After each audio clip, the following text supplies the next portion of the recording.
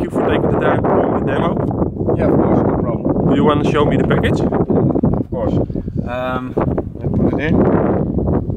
Perhaps we also can do a flight. It is a little bit windy, but we can check if we do a flight. I think the Mavic will manage. As you can see here, it's a flight case with the Mavic Boson. I will go to demonstrate you that later. The flight case is custom fit. It is the 7-inch LCD with integrated 5.8 GHz receiver. Handheld for the thermal. We also have a tripod optionally, so that you can install the 7-inch LCD on the optional tripod. With built-in charger. This is for the battery holder. It is also possible, if you got the combo package, to install the battery hub in here, that you can charge the 3 batteries in chain, which allows you to have always full charge battery, and you're good to go. Can you show me how it works? Yes, of course.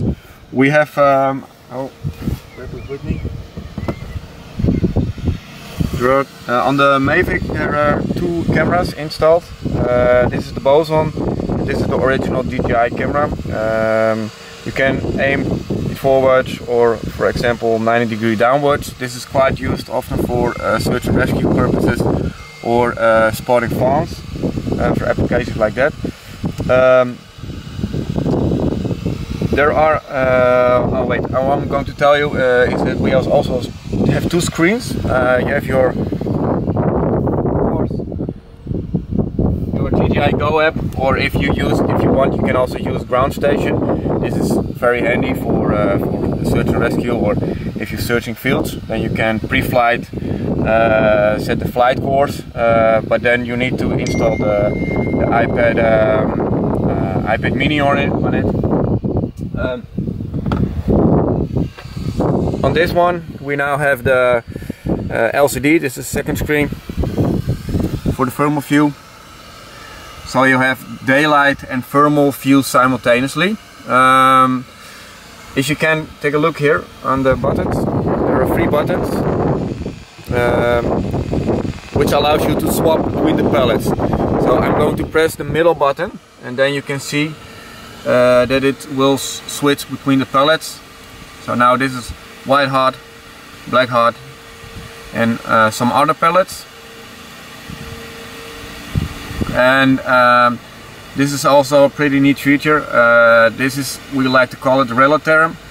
This palette is basically highlighting the temperature which is the hottest in the field of view. So then you directly see the hot spots. So if I'm aiming in the field, that you directly will see the animals which are highlighted very clearly. And you can, with the left and right button, you can adjust the contrast of this highlight color. Can you demonstrate a little flight for me? Yeah, of course, there's no problem. It's a little bit windy, so I hope it's okay, but we're gonna give it a try.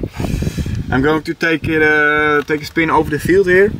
Perhaps you can take a look at the thermal LCD. Perhaps you can spot an animal or anything.